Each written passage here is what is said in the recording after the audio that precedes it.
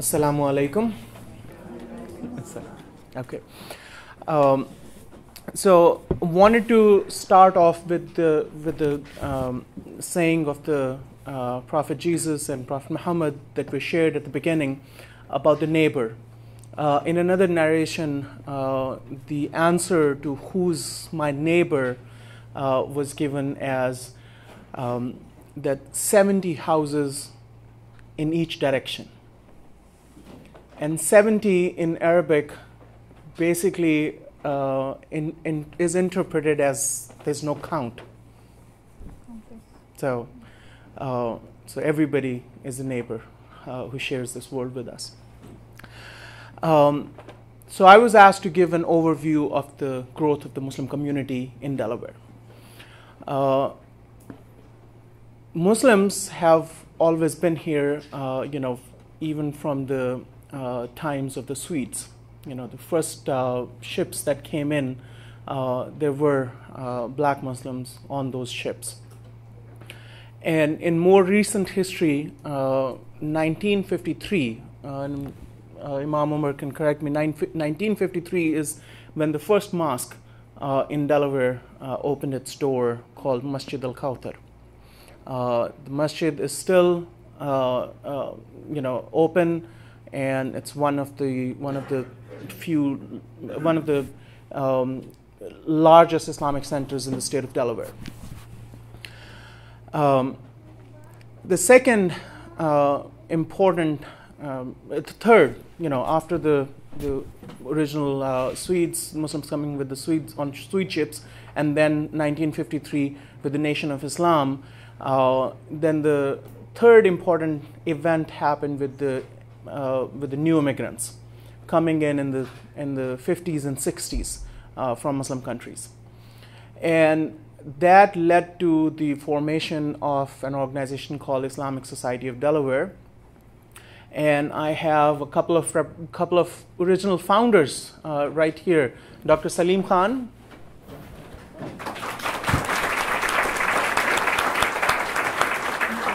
And his wife, Sabira Khan.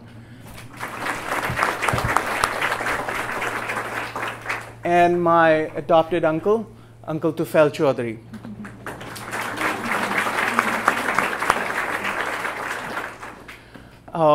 So they were behind the third wave of Muslim community finding home and refuge in Delaware. They've been here for over 40 years. Some may have a little more, some a little less, but that was the third important wave. More recent wave has been not that old, actually. Within the last 10 years, the Muslim community has seen a tremendous amount of growth in Delaware. In 2009, my family moved into Delaware. We came from North Carolina, and my wife, who has a doctorate in education from the University of North Carolina, she decided to open a school, an Islamic school in Newark, Delaware. And that school has become a magnet for a lot of migration to Delaware for Muslim community. Not a lot of Islamic schools, especially the ones that have a good understanding of what does it mean to be American Muslims, and what does it mean, what does it take to create the next generation of Muslim Americans. Not a lot of those exist. So as people hear about it, people start to move.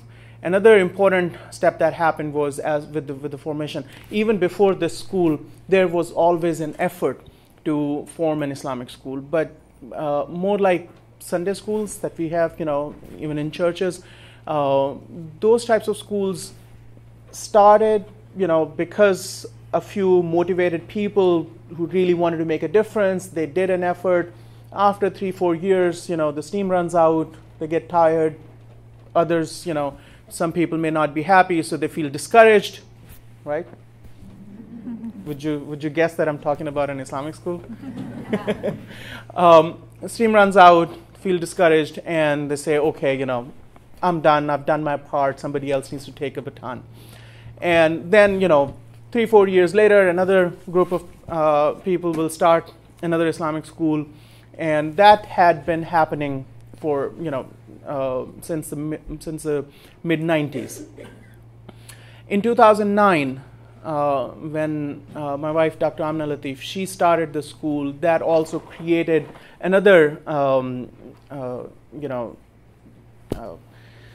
a kind of motivation for people who had already been doing schools, that they also needed to get their act together. And then all of a sudden there were 2 Islamic schools. On one side there was not even a single consistent school, but then on the other hand there were 2 Islamic schools. So in 2010 another Islamic school opened, and because of these 2 schools, the community has benefited significantly.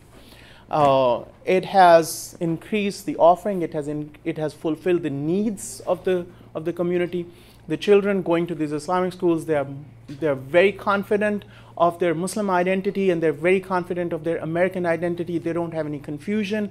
Not to say that kids who did not go to an Islamic school would have a confusion. I mean, they have done a tremendous job, and you have seen those 4 children. Those are examples of the kids who did not have an opportunity to go to an Islamic school, and they are doing very well, aren't they?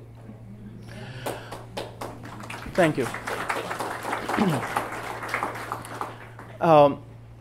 So starting 2006, 2007, more Islamic centers started to open.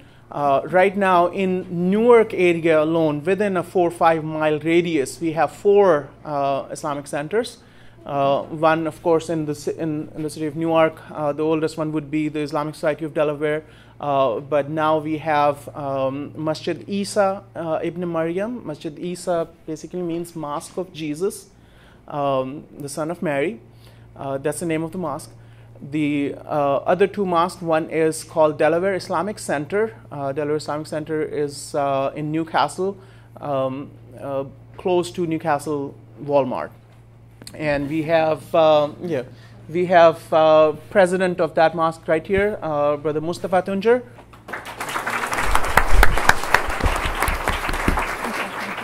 And the 4th mosque is called Glasgow Mosque. So these are all just in Newark area, surrounding area.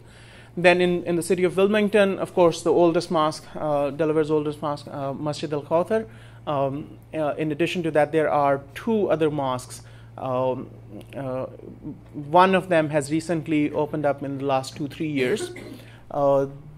There is a very new Islamic center. It's more Shia, sect of Islam. But most of the other ones, they are primarily, Sunni mosques. So in our count, Delaware Council's count, we count about 12 mosques across the state. So 8 of them just in Newcastle County. The remaining 4 down south, we have plenty of other mosques. The Muslim community, if you go to one of the Eid prayers, you'll see, according to some counts, and I don't have an official confirmation on that, but people would claim 6,000 to 7,000 Muslims coming to the Eid prayer.